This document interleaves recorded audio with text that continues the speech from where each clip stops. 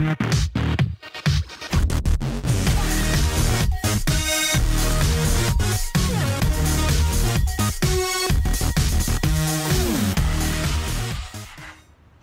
guys.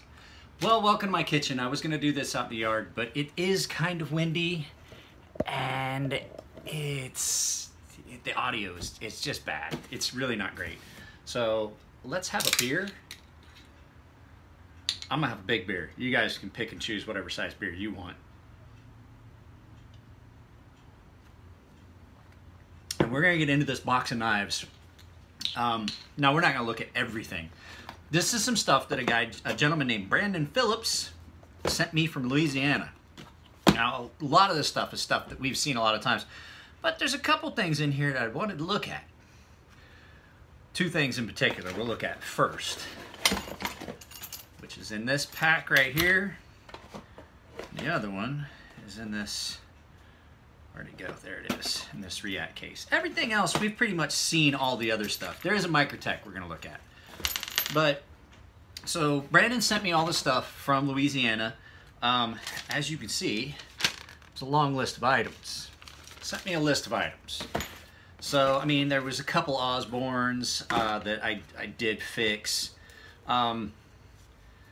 This one in particular was in pretty bad shape. I did a lot of chip removal and edge repair on, and then took it up to mirror polish for him.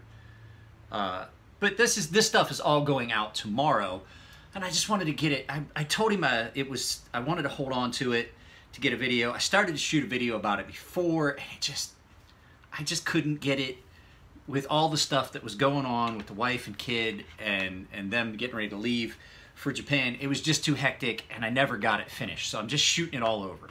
So that being said, we're gonna look at the cool stuff that was, and I mean, he sent me a bunch of Spyderco Delicas, Delica, and then an H1 Salt, and a couple Chris Reeve small Sabenza and stuff like that. Just some stuff that we've already seen. A Microtech OTF, Ultratech. So, I mean, it's just all stuff we've seen, but there is a couple things. So I'll move this box off the side. There's a couple things in here that were pretty cool. Now, the first thing we're gonna look at is an ADV battle cleaver. Now, I've seen the ADVs before, but I've never seen one of the battle cleavers. And I'm gonna tell you, first of all, it's a pain in the butt to sharpen. Second of all, it's cool. It's pretty cool looking. It has a pretty interesting recurve Tonto design. Now, there's the recurve area at the back and then the flat edge at the front. This wasn't really easy to sharpen, I'm not gonna lie, but you can see it's got a definite honest Tonto edge where it's a dual grind. I mean, it's a compound grind.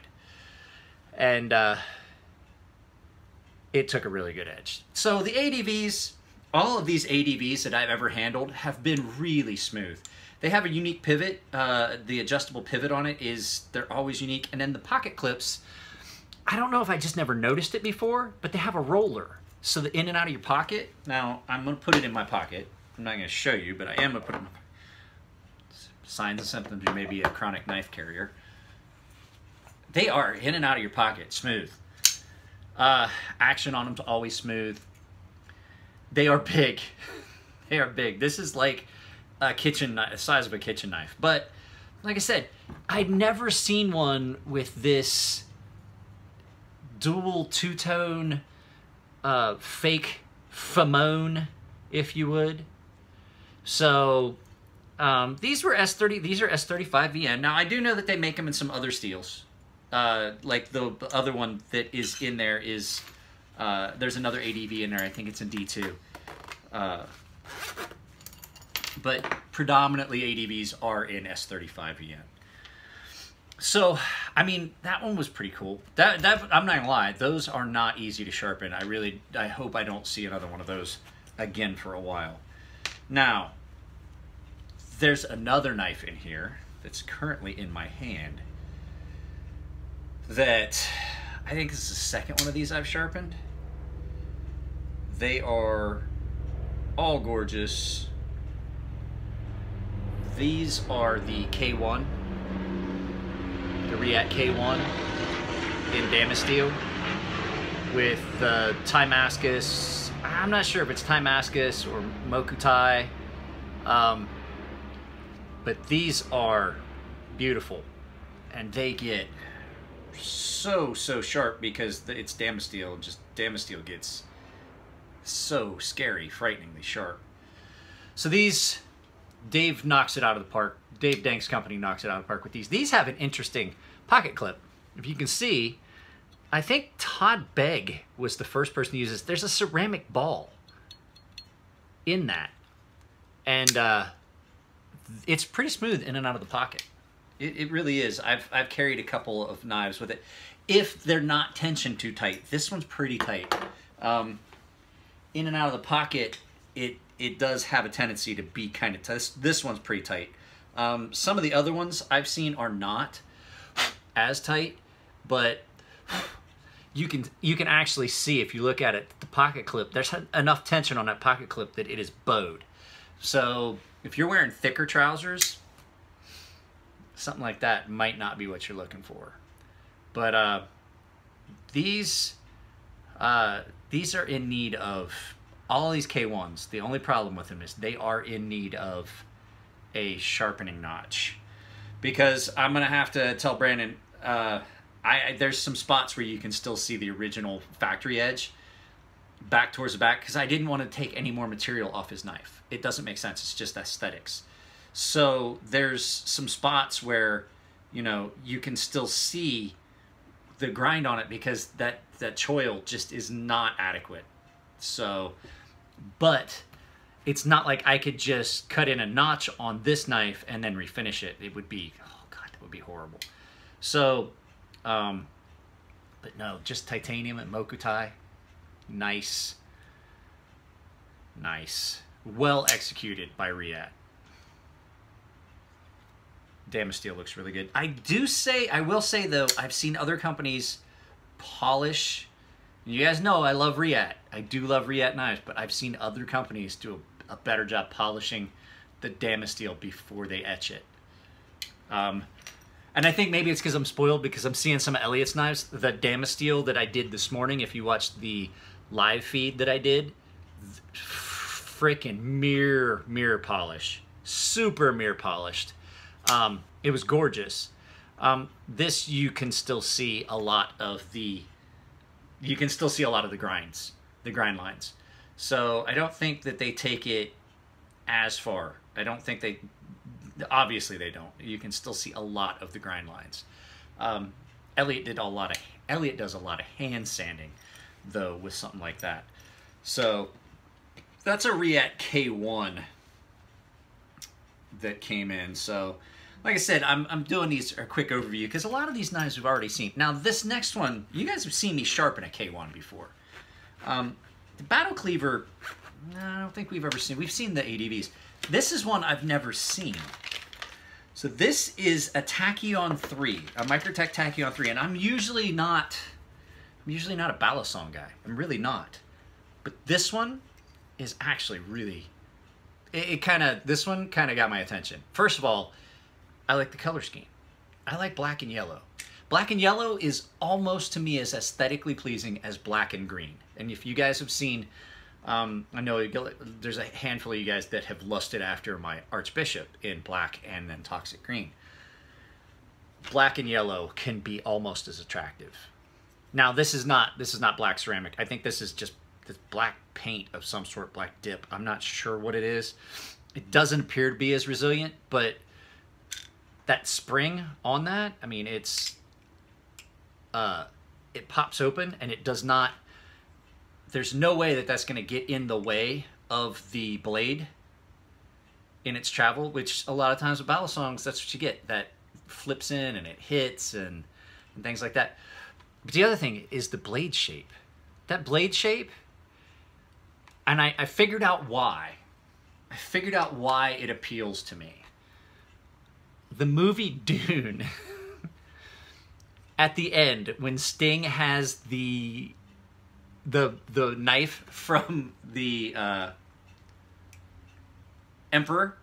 If you guys have ever, I'm a sci-fi fan, I'm sorry. Science fiction fan, the movie Dune, the bad guy, Sting winds up playing a bad guy. He takes a knife from the Emperor, and it has that really unique belly forward blade shape, kind of like this does, where it's got a kind of a recurve here, and it's got that big, heavy blade forward shape to it. Really, you can see it right there. Really interesting blade shape. The other thing is, I've never seen, and I'm sure that you Balisong guys, because I know there's a few of you guys out there that follow me, I've never seen a Balisong that runs on bearings. And this obviously runs on bearings. I can see them. It runs on ceramic bearings, as a matter of fact. I can see the ceramic bearings protruding from my viewpoint. Now, I wouldn't want to take this apart, even there's a tool in there. It is super, super smooth, and it's done in Elmax, and it got really, really sharp. But that black and yellow really gives it a unique, it gave it a really unique shape and look. But the other thing is, there's some serious, this thing is light, super light. There was some serious weight saving done on this.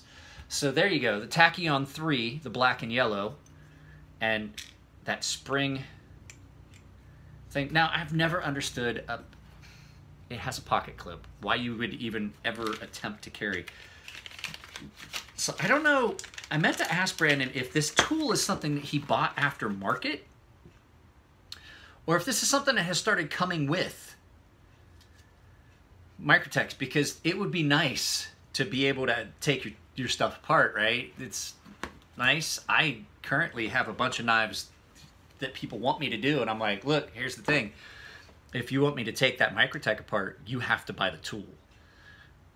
You can do one of two things. You can buy the tool and pay half the price of the tool, and I'll keep it, and I'll use it for the rest of the knives, or you buy the tool, you keep it, and I'll send it back, and you just keep the tool, and I use it that one time for your knife. But it's really, with their proprietary hardware, and they change it pretty often, so it's kind of difficult. So, but that's it, guys. Those are the ones that were in that box from Brandon. I really wanted to show you guys. Everything else is stuff that we've already seen, but there is one more knife that's here. Well, you know what? No, we already looked at it. We looked at it in a live feed, but you know, I'll go get it. Hang on a second. It's right here.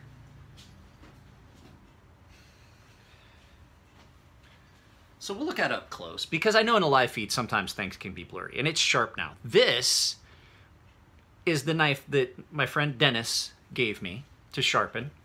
And this was made actually in the metal shop at a Russian prison, if you can believe that.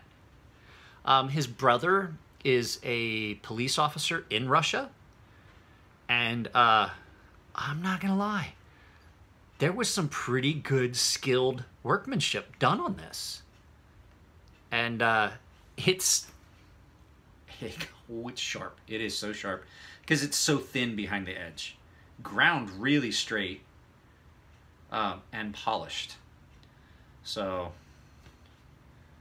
it does have a pretty bad sheath though. It's it feels like that pleather, that vinyl pleather stuff that you would get, the kind of the fake stuff, the fake leather. So I'm gonna get with Dennis and see if he wants to maybe send it off to my friend Matt to get a new sheath. So you want to hear a running family joke? Now that I have the big beer in my hand, my grandfather, this is hilarious. My grandfather, my father's father, would buy 4 quarts, four of these, the big ones, the big boys, of Milwaukee's Best every day. 4 of these. A gallon. He drank an entire gallon. He would buy 4 of those every day. And I asked the man one time, my grandpa, why you get big beers like that? He said, Michael John, it's that way. When your grandmother asked me how many beers I had, I can look at her without lying. I can look that woman in the eye and say, baby, I had 3 beers. Or, honey, I had 4 beers. And it's not a lie. And I was like, he would get drunk. That old man would get drunk. So, all right, guys. One-shot video. Not going to fucking edit anything. I am open for business. I have unlimited amounts of time right now. As long as I'm not doing laundry or drinking beer, which I can sharpen while I'm drinking beer, I am open for sharpening and refinishing. So I know that there's been a lot of questions about refinishing, things like that, but like I said in the live feed today, I am going to start taking the estimate up front. I understand that that is a big change for a lot of you guys. I can't pay my mortgage on IOUs. It has gotten to the point where I had somebody say it to me. They're like, you need to do it because your good nature has allowed people to take advantage. And it's not everybody. There's people that I understand they got a little overzealous and sent too much stuff. That's a one-time thing. That's fine. But there are some people that it becomes a running thing where, oh well, yeah, I know I said I'd have it this week, but I don't. I know I said I'd have it this week, but I don't. And I have things that have sat here for a very long time, and it does me no good. So what we're going to do is we'll start taking, I will give you the estimate, which is basically, we can do it with whatever it is you decide you want, because we basically know $25 gets you baseline, $30 gets you to 10,000 grit, $35 gets you to 12,000. We can use that as a baseline estimate. Anything on top of that, you know, if there's damage, we can work that out on the backside. So basically what we're going to do is basically the estimate plus shipping. As far as refinishing, we'll go with just like the baseline $100. Covers the refinish and sharpening, and then if it's more complex, then we'll figure that. But at least that gets me so that I have the money to be able to do the things that I need to do, and you guys have got the stuff and I can work on it. So, but I still need, no matter what we've worked out, I still need the note. So, all right, guys, I have got to get off of here. I want to talk to my baby girl. I got to try and get some FaceTime in with her. You guys take it easy. I've got to get all this stuff put away, and I will talk to you next time.